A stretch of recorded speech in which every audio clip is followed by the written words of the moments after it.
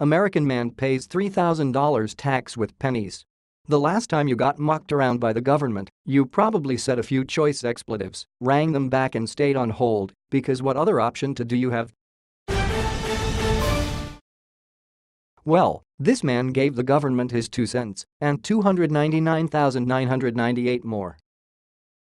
Nick Stafford, who lives in Virginia in the US, had a simple question about the address he should use when registering a car for his son. He tried to call the local office, but his call was diverted to a call center somewhere else. He found it impossible to get through, so he submitted a Freedom of Information request to the local court, but even that didn't help. After repeated calls, they finally answered his question, but he was seriously irate. "If they were going to inconvenience me, then I was going to inconvenience them," he told Virginia's Herald-Courier. When time came to pay sales tax on 2 new cars, he took action. Mr. Stafford went to the bank and got rolls and rolls and rolls of pennies.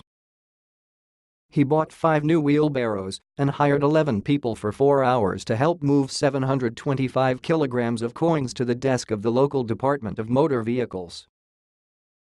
The fine was US $3,000, a $4,000.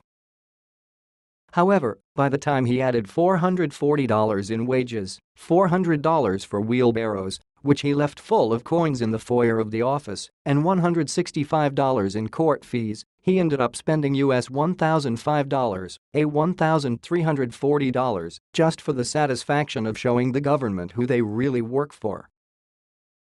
It's pretty inconvenient, but Stafford said it was his right, as by law all American coins and notes are legal tender within the United States. This week, a judge dismissed his lawsuit against the department, but he wasn't fussed. "I told the judge, I think I proved my point here," Mr. Stafford said proudly.